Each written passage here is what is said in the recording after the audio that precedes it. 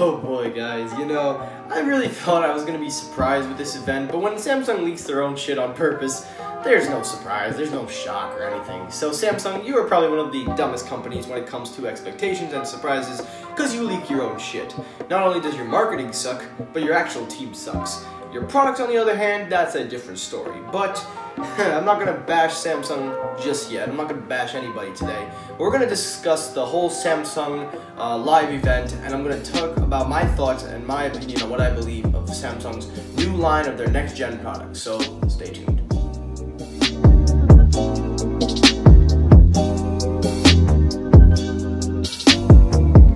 Hey, what's up everybody? Michael here. Welcome back to another video.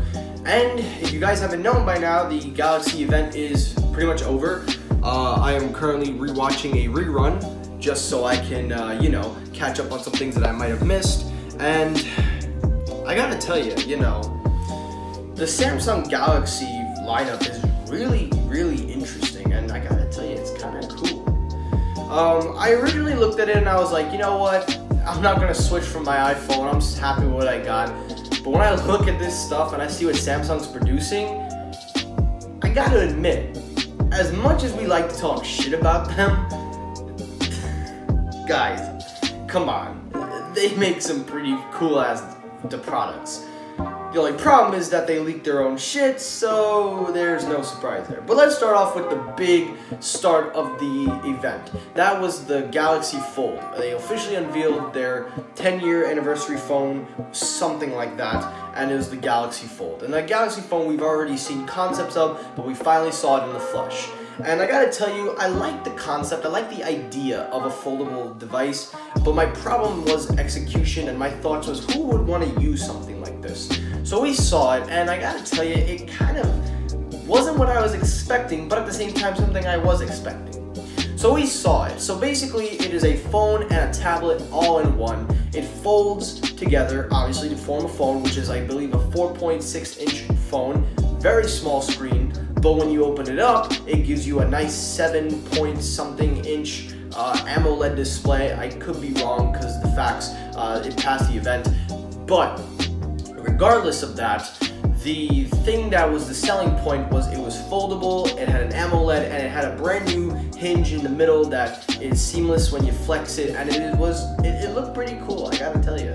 But the one thing I loved was the crowd's reaction. Now, if you guys know by now, I hate Apple's fans. I don't hate them, but whenever I watch an event, I hate when they just woo for the stupidest thing. Like, anything Apple says, there's always a woo woo woo. I was like, what the fuck are you wooing for? They're not gonna benefit you. You're a fucking sheep. You're just gonna spend your money. No offense to any Apple fanboys out there. But the thing that really made me laugh so much was anytime Apple would unveil something, whenever their prices were announced or anything at all, they just stayed quiet. But in this event, when they unveiled the price of the foldable phone, the crowd went, what? Well, they didn't really say what, but they went, what? Like, you could hear their reaction, and I freaking loved it. This was what I was hoping for. Samsung, you got a pair of fucking balls trying to sell people a $2,000 device. Oh my god.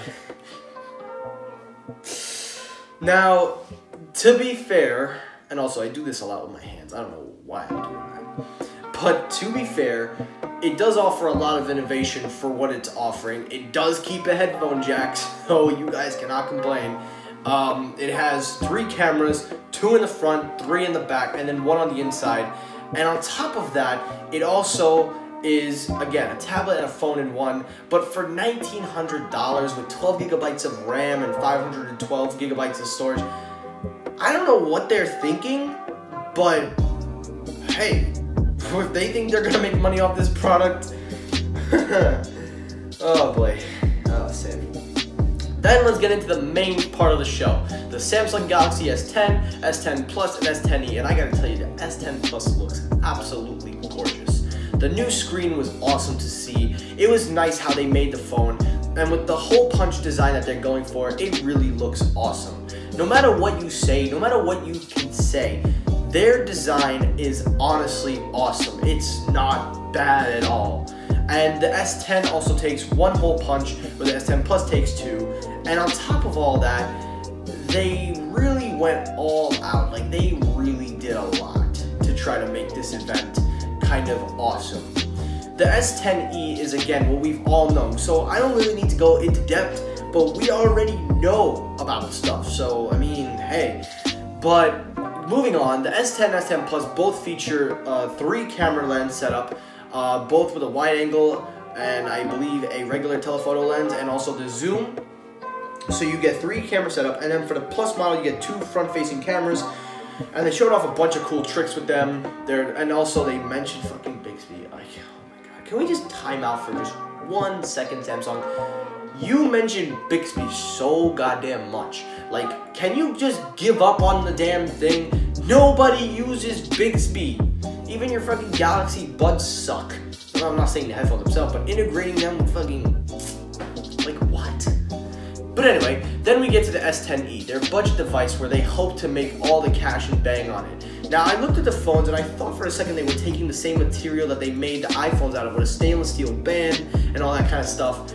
But it looks like it's just aluminum and a nice shine to the glass. And the prices, get ready, $749 for the S10e, $899 for the regular S10, and $999 for the Plus. Now, you're probably about to say, but aren't you gonna flip out? Well, here's the thing. That is the exact price the iPhone XS and XS Max should have been priced at. Finally, somebody understands. Look, I get it. You know, $1,000 should not be a phone. That shouldn't even be a phone price, period. But at least the regular size model at the 5.8 inch size is at least, thank God they got that right with $899. And you get some pretty hefty specs, I gotta tell you. You can spec it up to 12 gigabytes, but God knows how much that configuration will be. That'll be just as much as the foldable phone. But the idea that they did the prices right. Now, I don't, like, personally, look, I don't agree with spending $1,000 for a phone. And look, I don't think we're ever gonna see that disappear for at least a while. But there's a lot of justifications in this device that will kind of justify the purpose of buying this device for that price point, the base configuration. If you want to put more RAM, you want to put more storage. But here's my thing though. If Apple can make their stuff work perfectly without having to use that much RAM and stuff, that just shows how much far ahead Apple is in performance. So I can't, like, I'm not trying to be bashing here, but like, guys, if you need 12 gigabytes of RAM and 1 terabyte of storage, go buy a laptop. Like, why are you buying a phone for? So, like, Apple, I give points on that. But at least they got the prices right. At least they got that right. They also, it seemed, as from what I was able to see, it looked like the headphone jack was there. I gotta check it out, but some are saying it's not. I'm gonna check it out for myself, and if it is there, then I say, ha, told you so. But if it's not there, then you guys are right.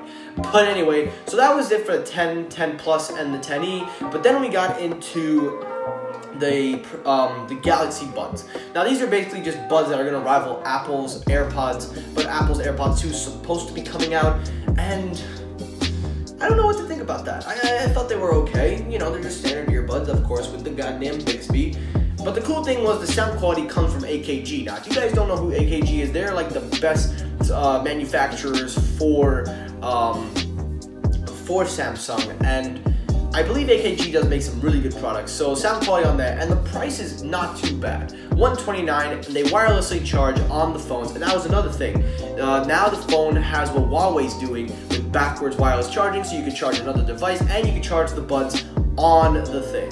So that's pretty cool, and I'll give it credit. And also with the earbuds, when you connect them, when you open it up, it has a similar style to AirPods since it's linked up now to Galaxy. Now, I don't know if it's only for Galaxy phones only, but I'll take a look at that. And I gotta tell you, they don't look too bad. They're in-ear, they have 6-hour battery life, and the case, I don't know how much that had. I think it might have like a 24-hour charge, depends. But regardless, it is a cool pair of earbuds. Then we get to the Galaxy Watch and the Galaxy Fit. Their redesign, band, whatever, God knows what. And to be fair, look, it's just a smartwatch. And at the time of this recording, that is where the live stream is. I know I said by the time you see the video, the event was over, but I'm still in the process of watching it. So I'm gonna stop the video, and I'm gonna get back into it, and I'll get back to you after they finish the watch, and then I'll get into it if they unveil anything else. So I'm gonna pause the video, we're gonna get back into it. Alright, so they just finished up the watch it. Bro, if you guys didn't watch that stream, the guy messed up so bad, bro. They tried to do the wireless thing, and oh my god, what a big fail. We're gonna see memes on that tonight or tomorrow. But then they talked about the watch. They talked about how the Galaxy Watch is a premium version, then you have the Fit where you can track your health, and then you got something called the Tab. Nobody gives a shit about that. But the prices are not too bad, I actually gotta say. Compared to what Apple wants for a smartwatch, given that, you know, Apple has their stuff in tune with their stuff, the Galaxy Watch is priced at $199 no matter what you get. The Fit version is $99, and the Tab, I believe, is somewhere in the 50 something. Now, I believe we're nearing the end of the thing, so as soon as this finishes, I'm going to get back and give my final thoughts, cap up everything. So that's going to do it for this part. Let's finish this video. Alright, event over. So finally, as the last thing they unveiled was the Galaxy S10 5G. Now, they spent a whole thing talking about the 5G era, and they're saying they have the phone equipped with 5G. The S10 and S10 Plus are not, but this phone is. It is pretty much the same as the S10 Plus with a little more screen, a little more battery. They didn't really give a price point for it, but I can tell you right now it's going to be $1,000 plus. But at least you know it's a 5G phone. But look, that was the Galaxy event. Overall, what did I think of it?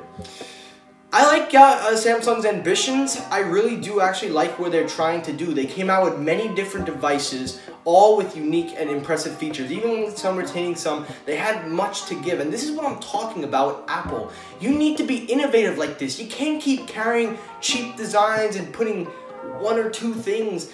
You gotta innovate. You gotta bring back the whole fun of Apple. Look at when you did the 3GS to the 4, that redesign, that nice glass back, the camera, the retina display, things like that. And what Samsung was able to do, even I don't like their price points, and I'll break that crap down as we go along, at least they're able to come up with products that are innovative and unique and have variations of things that you could have done, but you didn't do it. And I'm not saying this is Apple's fault. It's not anybody's fault. Look, they may not have the technology yet. It's not their business. But if you're going to keep carrying the same design, you're not going to push a 5G phone, or you're not going to do any of that stuff, what is the point of releasing a device for $1,000 that doesn't have anything to offer for that $1,000 price point? At least the 5G phone, if that's $1,000 plus, you can make one argument. 5G, and it has everything in the 10 Plus. Now, I don't know if they have stereo speakers. I actually do like stereo speakers, but look, my final thoughts. I admire Samsung's ambitions to try to want to reinvent and innovate, but you're taking things from companies from China that have already done. So you're not innovating as it is at the moment. However, you're doing it in a different style for the United States, and that is one thing I admire, is that you're trying to get these features into America, and you're doing it in the best way. So I give props to Samsung. I really love their devices. The prices are not bad at all. I gotta say, I thought they were gonna be more from what I heard, but you know something? It doesn't look that bad. So I'll give Samsung props. They definitely had a great impact on this. So that is my final thoughts. But I want to hear from you guys. What did you think of the Galaxy Unpacked 2019? Thanks for listening. Thanks for watching. Like, comment, subscribe. Let me know, what did you think of it? If you liked it, hit the like button. If you disliked it, hit the dislike button. If you dislike something I said in this video, write down in the comments. If you agree with me, let me know. As always, if you like what you see, hit that subscribe button and turn on notifications. Thanks for watching, and peace.